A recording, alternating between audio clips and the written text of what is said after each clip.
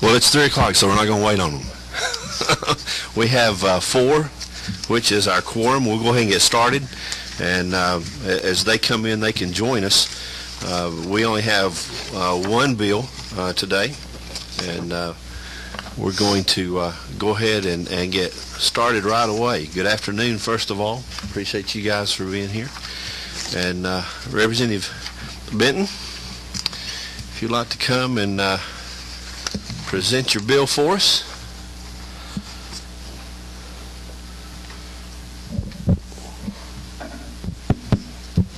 Thank you, Mr. Chairman.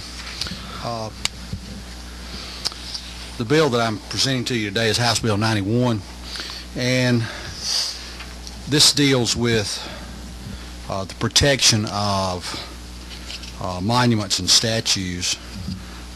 It is just an addition to the current code that is there. We are attempting to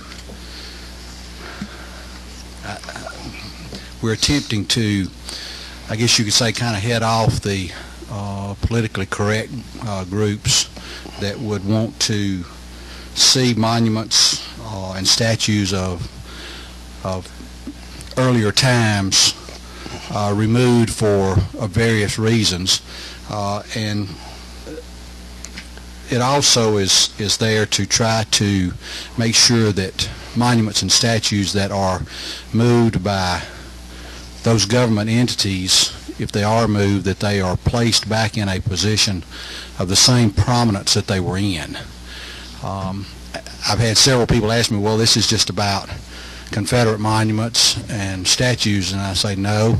It has to do with Revolutionary War statues and monuments. It has to do, in fact, one journalist was asking me the question. I said, well, what about the statue of Henry Grady in downtown Atlanta?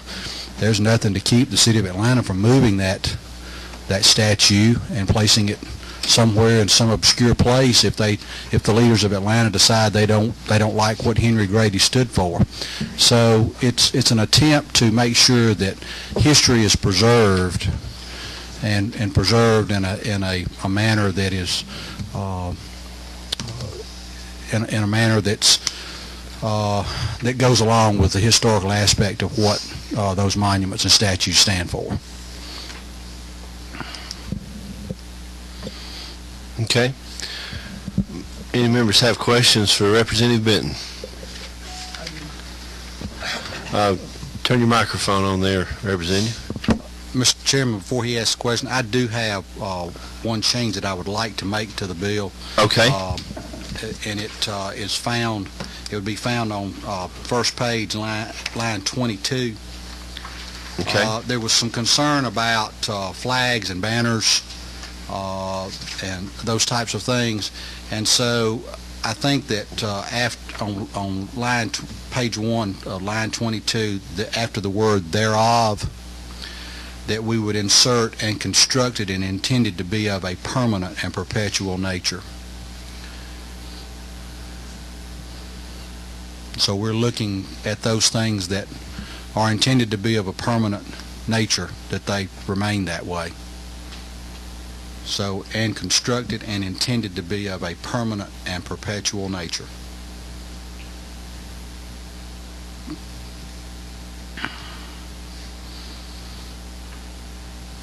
Okay. Anything else? No, sir, that's it right now. All right. You ready for some questions? Yes, sir. Are you ready for Representative Chokas? Can I have a few minutes to get warmed up? No, here it comes. All right. There. Chairman Benton, thank you for bringing this legislation to our committee. The question that I have is dealing with in the title obstruction of Stone Mountain. That's already in current law. In code, okay.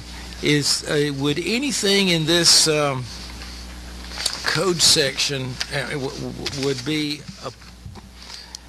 in violation of any type of regulation or law that deals with cemeteries, and how is this? I'm concerned. We've got in Americus, Georgia, Oak Grove Cemetery, and there's quite a few monuments in the cemetery, and after the tornado of 6 years ago, many of them were damaged because of the high winds and falling trees and so forth. And they were repaired and put back in place.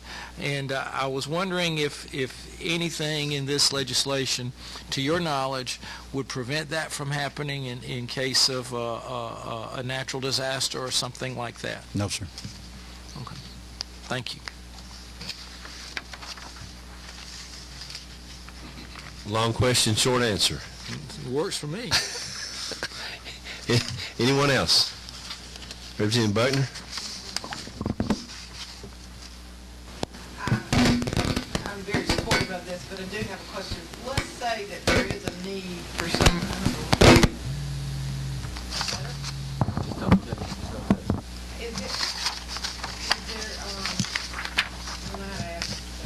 what would be the process if they needed to move a monument, but they wanted to move it to not remove it, but move it somewhere because of having to expand a courthouse and this other courthouse where I know that it would have to be put in another place of prominence, but is there any kind of procedure or that's just left up to the community? Well, that's left up to the community. We're not saying that they can't move them.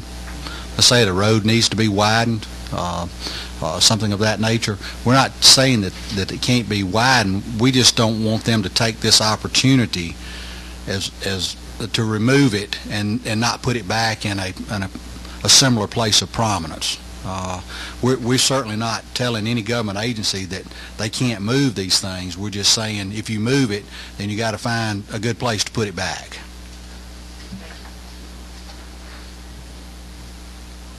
Representative Hill, did you have a... I guess hand that microphone over to Representative, please. Thank you very much again for bringing this. And I guess the question, it seems like on line 14 and 15 and going into 16, where it seems to be that we're specifically going or mentioning the university system. Is there any particular reason that is of such prominence? Well, we have several colleges and universities that do have these types of monuments on their grounds, and we did not want them to just take this opportunity to because maybe the president or the board of regents decides they don't agree with what that particular person stood for, that they take this opportunity to move that statue or that marker that tells of a historical thing that happened on that spot. And we wanted to make sure that we got all government entities involved in this thing. We didn't want anyone to be left out. Excellent. Well, looks like you did a good job of covering. Yeah, thank you. Thank you.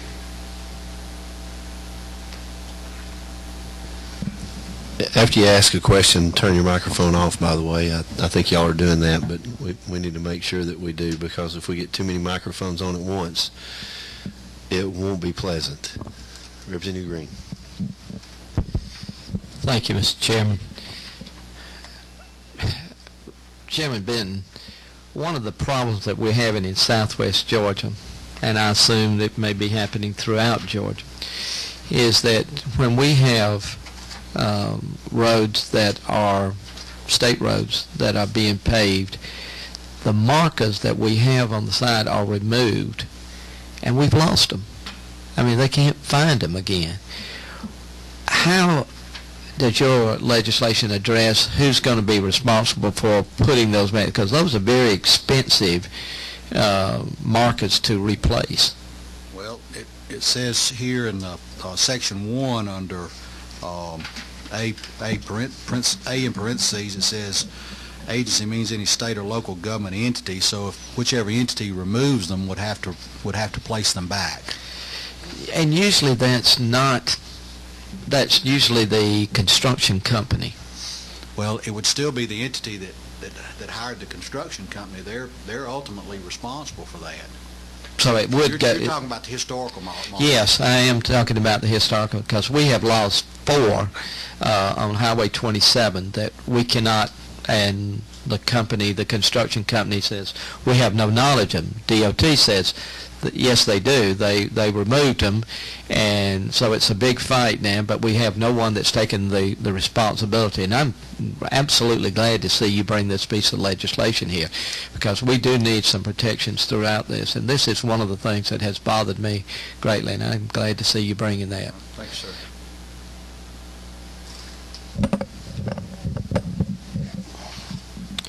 Any other representatives have a question for Chairman Benton?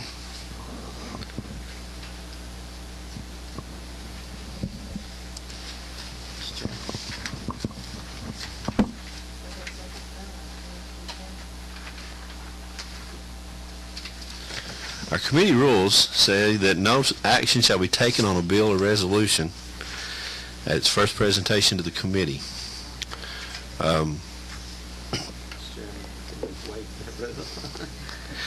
Our committee rules say that the chairperson may present to the committee a proposed change in these rules at any time.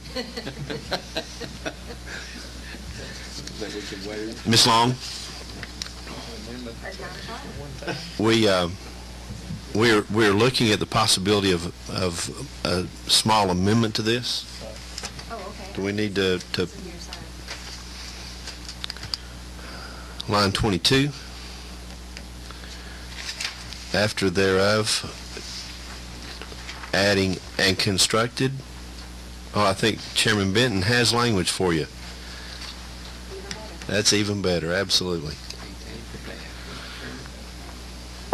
I do kind of have a question that Representative Green brought up, that we're almost there, but I could see where we would have be something in here, and I try to figure out where it would be to require the person that removes it, say in the widening project or whatever, to require them to like identify where it was, maybe even photographically, and then ensure that it goes back, so we know exactly who's responsible. And I'm not trying to create a tremendous amount of paperwork or anything, but I do know these things get set aside in a construction project that takes 28 months, and 28 months later, nobody has a clue where it is. And I think maybe we should try and require some responsibility of some party here. And that's why I'm sorry for not having words right there. When you brought that up, it just maybe if the author would accept that, I could see some type of Do not have any problem with that. Don't have any problem with it at all. Mr. Chairman, I think that would help greatly some of the problems that we're having. Really put the back on the construction company, and I'm not so sure it wouldn't. It would be such a paperwork, but it should be something that we should require them, because these are very expensive monuments, markers that we're talking about.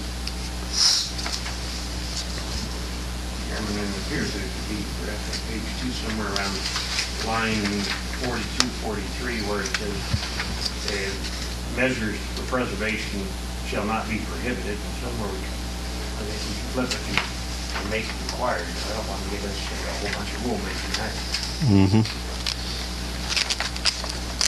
Question that I have is what about the cost?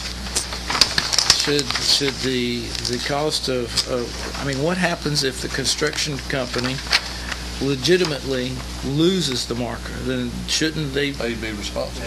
They should be responsible. That's kind of what I'm trying to do. Put some responsibility on them so they would be more likely to maintain, identify it, and maintain it throughout the entire project, and then return it to the project. Because a few paragraphs with that in there, and then it's very clear instead of trying to add a few words. And what about the case, Mr. Chair, where you have multiple companies, many times they're subcontractors, subcontractors on any given Pointing project? fingers? No, we didn't take it up. He took it up. Yeah, exactly. The original contractor, I think, would have to put the responsibility on him for hiring the subcontractors. Part of the original bid package. $1. Mm-hmm. I think that should be clear in the language. Because the original contractor can hold back payment on the subs. There is nothing in the bill that deals with damage or loss, so I guess it would have to be a new paragraph. Maybe added after 44, and you just change your numbers from there down. Okay. Terry, are you taking notes, Ms. Long? Yes, Mr. Chairman. Okay. I'm working on the language for that. Okay. Here's what we're going to do. We're going to talk about our ideas, what we want to see done, and we'll give Ms. Long an opportunity to get that drafted, and then next week we'll come in with a committee substitute. Okay. And make sure that we have all the ideas. So let's talk about more ideas of what we would like to see in that committee substitute. Well, I definitely Representative Bogner? want it to reflect, because when I look at this, I think of marble statues, but I want it to reflect those very expensive bronze historical monsters. When they are removed, that they would have to be put back. It could be a statue in the park. I mean, both, but the bronze statues, I want to make sure in her wording that that's what was. Bronze mark. When we look at line 17, Ms. Long, on the definition of monument, monument means a monument, plaque, statue, marker. Does that should encompass those, shouldn't it? I think it does. I'm just saying, when we put that new paragraph, that if it walks away during construction, it needs to come back. Needs to walk back. And we need to make sure that we're not talking about these statues walking away, but we're talking about the bronze marker, bronze historical markers walking away. Because that's what we're having trouble with in the rural areas when they widen the roads. They take those historical markers and It's a they lot of put money. back. I was going to use the word monument, so I think that's encompassed in the definition. Marker is. Okay, that would work. I'd be glad to add more to monuments. You don't have to, I just want to make sure that was covered, because that's what's missing at home. Okay. Anyone else?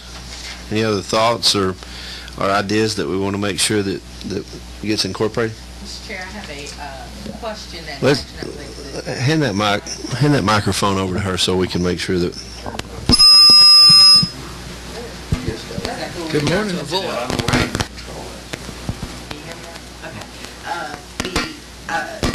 Related to this subject, I don't know if we're finished. I did have a question for the presenter in general. Are you aware of any statue, markers, monuments that are of any controversy? You know, we have a very troubled historical past in our state, much like the big flag debate that they had several years ago. Once this goes into place, I think that it would limit anything that, the removal of anything that may be culturally or historically have issues. So are you aware of any such monuments in our state that there may be communities that are very uncomfortable with the meaning, the behind, the history of those monuments? At this time, no. At this time, no. But at the same time, you have to remember that a lot of these markers were placed at a different time in our history and commemorate a portion of our history that now, if markers are put up, you wouldn't want that done 50 years or 60 years from now to take away from what might be put up on behalf of some other group. I mentioned this a while ago about the removal of Henry Grady's statue in downtown Atlanta. There's nothing to stop right now the city of Atlanta from moving that, and so it's. I think if it starts occurring, then we lose that part of our history that has made us great, because we do want to remember the history. We want to remember it correctly. And so right now I don't know of any statues or monuments that are being moved at this time, no.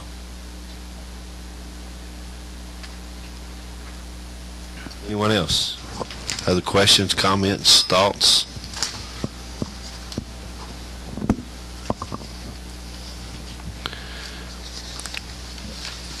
Let me make sure I understand what I believe the will of the committee to be, and we'll work on putting this together for a meeting next week. And actually, here's what I'll do too. I'm going to appoint a subcommittee to look at it prior to our meeting next week to make sure that we've got what we think we're looking for. And Representative Green, if you would chair that, Representative Buckner and Representative Donahue.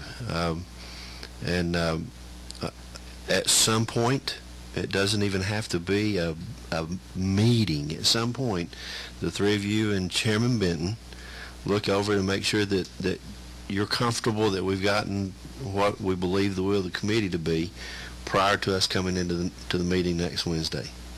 If y'all would like to have a meeting, that'd be perfectly fine. But the main thing is we want to make sure you look over it. Mr. Chairman, is your committee meeting at 3? 3 o'clock. Mm-hmm. Every Wednesday, okay. Standing committee, 3 o'clock here on Wednesdays. Line 22, you have the language, I think, Ms. Long, that he gave you on line 22. Yes. And we want to also make sure that if any monument as defined in the bill is moved during a construction or widening, whatever that process may be, if it is removed, it is replaced. If it is damaged or lost, it is replaced by the officer, which could be as defined, a body, employer, contractor. That is defined. So you know exactly what we're looking for. All right. Any other questions or comments? I've got a question. How do we determine the value if it's something of historical note and something that's quite old? Wow. I think you would have to look at it as replacement cost on that. Yeah. In other words, you've got a picture, you've got a marble monument that was put up in 1915 that at that time maybe cost $3,000, and it's damaged beyond repair and they had to replace it. Well, to replace that same monument, it would be probably $150,000. So I think that you would have to put in there a replacement cost on that, because we can't go around the state valuing all the markers and monuments and so forth. Any other questions, comments, thoughts? Representative Green, I'd like for you, if you could, to have a meeting first of the week if possible. If not, circle up. I'd like for you to have a meeting if possible first of the week. Saturday per diem. Saturday? Okay. It's not the first of the week, but... Oh, well, you're on Sunday then. And then, Mr. Chairman, we'll take this up next Wednesday. Thank you very much. Meeting adjourned. And we go to DOT.